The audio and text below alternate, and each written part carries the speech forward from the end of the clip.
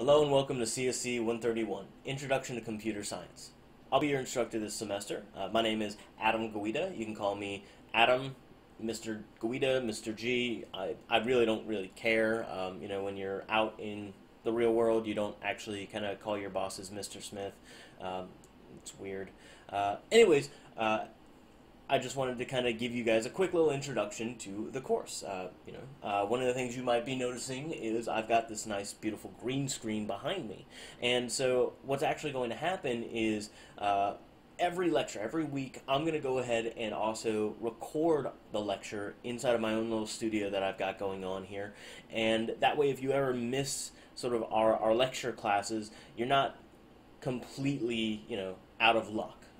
That sucks, especially since computer programming and computer science can be such a difficult concept. It would really hurt you to miss a class and then not have any material ready for you to kind of pick up on.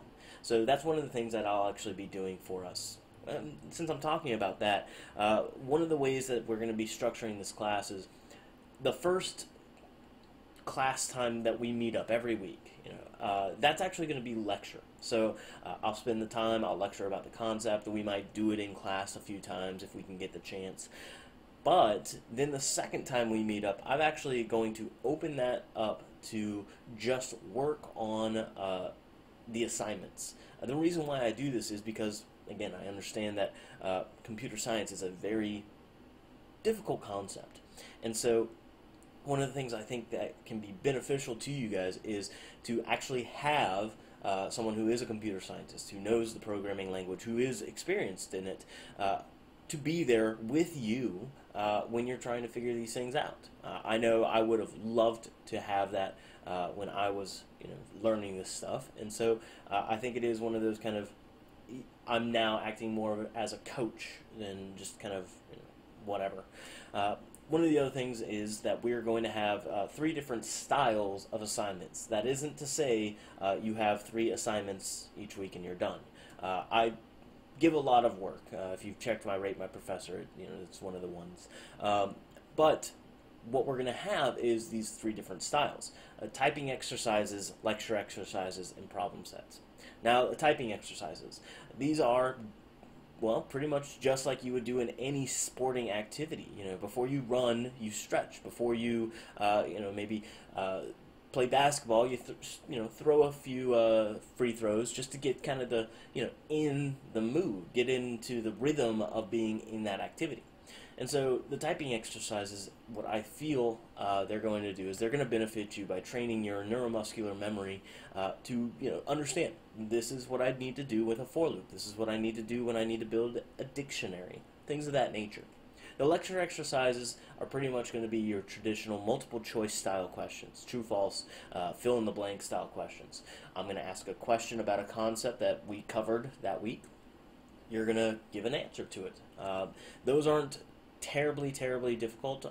Those are mostly to just ensure that, yes, I was paying attention, I do understand the concept.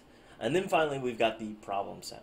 The problem set is going to be the meat and potatoes of this entire class. You're going to spend a lot of time on that. So much time that here's, the professor kind of warning in the beginning of class, don't wait until the last day, don't wait until the night before it's due to attempt to do it. You will fail the class. My assignments are not, make a print statement, print hello 5 times.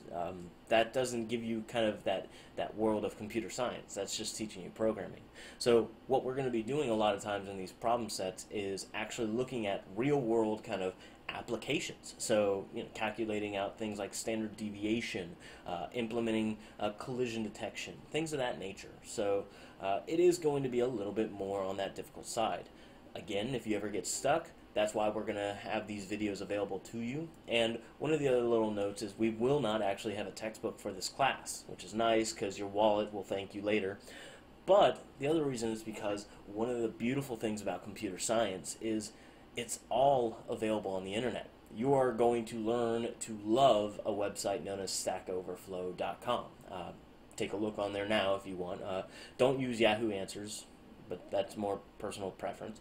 But what I am going to give is I will actually give you guys, let me pull them up, some nice little websites, and this is kind of how you'll actually see the screen kind of work a lot of times.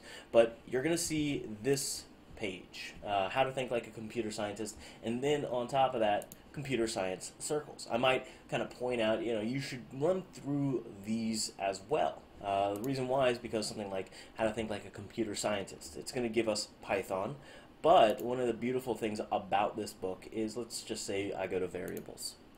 Well, it's got its own little videos, but as we scroll down, it actually has code for us. So I can run this code, and it's actually going to explain everything out. So I can walk through. It's going to give me all of the different little tidbits that I can work from. And you can continue to go through these a few times, and they even have their own little kind of end of chapter little questionnaires. If you get kind of deeper into them, say for example order of operations maybe,